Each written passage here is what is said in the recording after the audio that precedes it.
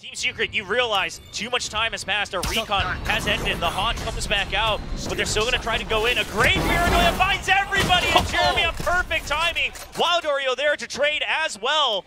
It's a great execute. It's clean. And the heals come back up. And so it's going to be Team Secret keeping everybody alive for the spike plant.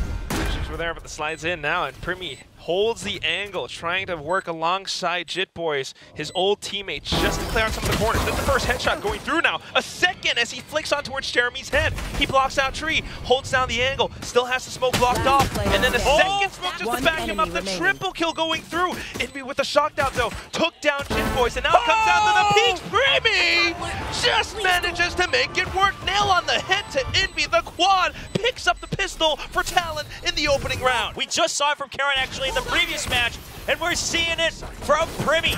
Nerves be damned. I will win this round.